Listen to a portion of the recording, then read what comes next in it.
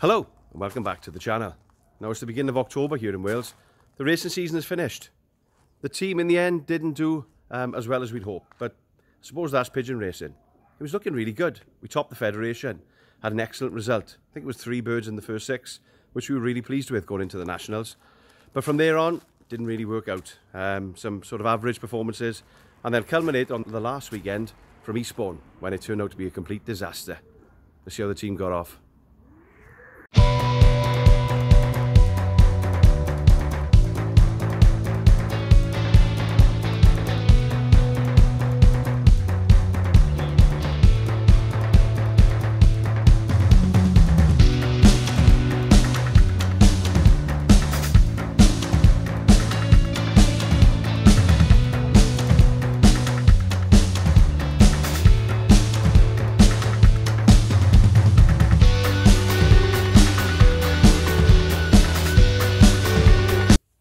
Hello, welcome back to the loft. Today's Wednesday, the 8th of September. We've actually got 2 races scheduled for this weekend. Eastbourne is supposed to be taking place on Saturday with the Welsh South Road National.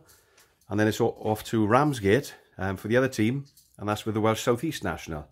But whether either race will go ahead at the moment is a bit up in the air because the forecast isn't great. So let's hope for a change in the forecast. Well, as you can see, the team, they're looking a bit tired tonight. Actually, just come back from their evening training flight with Lee Brown. So once again, shout out to Brownie. Great toss once again. Yeah, but whether it's, I think it's the time of year more than anything, but it's been a fairly long season for them, and I think they know, like we know, that slowly it's going to come to an end. And they're still looking well. Really, really good feather. But we've had a bit of a problem. On basking the birds tonight, we actually took 6 birds out. Because they've developed the dreaded fat eye. Now, fanciers, of course, will all across the UK and no doubt the world will be familiar with fat eye. It's like a respiratory problem where the eyelids become inflamed, and yeah, it's a nasty old virus. So we've treated the birds with Zavirax. That's our chosen product or medication to use, and we've isolated those birds. So those birds, or those young birds, we've actually moved over to with our spare old bird racing hens, and as you can see, we've smeared the Zavirax on, but you can see, you can see their eyelids are a little bit, especially that hen. Of course, it looks a bit mucky because of the Zavirax, but as you can see, they are slightly inflamed. But yeah, 3 or 4 days. That's our experience. A few more there we can see. Again, like I said, they do look a bit mucky, but yeah, that's because of the Zavirax. But 3 or 4 days, and then hopefully they'll be good to go back in the team. So at the moment, we think we have about 25 birds to go to the both races. Probably be 2 or 3 to Eastbourne, and then 22 maybe to Ramsgate. So we'll leave it there for today's little clip. Hopefully the birds make a bit of improvement, the ones that have picked that up, and yeah, we'll see you in the next little clip. Bye for now.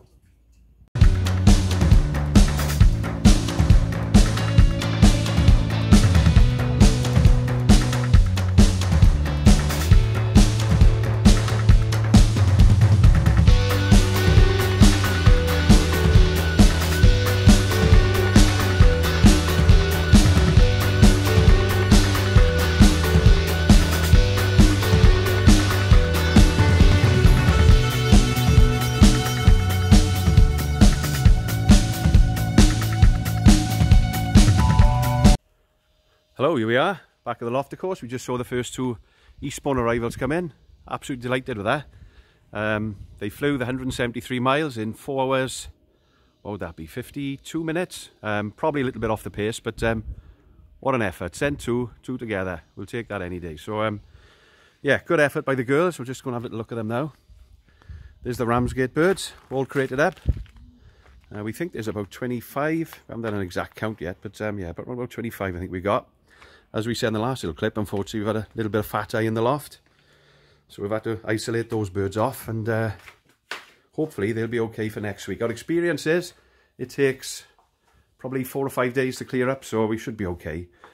A little bit of midweek training, and off we go again. So let's have a little look at the girls. There they are. So what's that? 280 kilometers maybe, something like that. And it's notoriously not a straightforward race point, Eastbourne, but there's the two. There's the dark end, as you can see. She's flown, God love her. She's a son of a pigeon we call Gadano, paid to our Hythe National winner from 2019. And that's the blue hen. She was first over the pad. Blue hen there, bred by Derek Nichols. So, yeah, delighted with that. So, hopefully things are looking good now. Ready for Ramsgate tomorrow. Well done, girls. Put a shift in.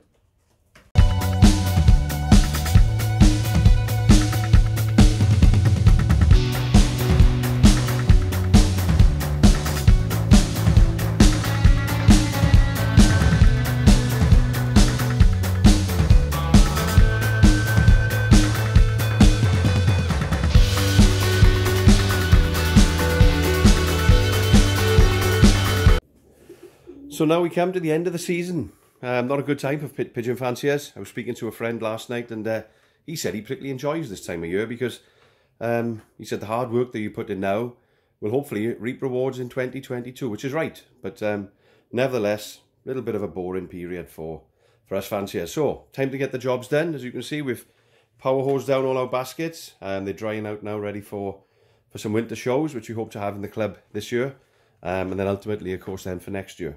So before we have a quick look at the birds, 3 products that we're going to use during the off-season. Number 1, these will be very familiar to fanciers. Tolisol Plus, which I believe is Schroeder Tolison's version of Sericol, which is a liver conditioner, which is apparently very good in the moat. Helps with feather production and different things. So our birds are going to get that once a week on the corn. Second one is Omega Plus oil. Any oil I think is good, but this one is the Bax version. It isn't cheap.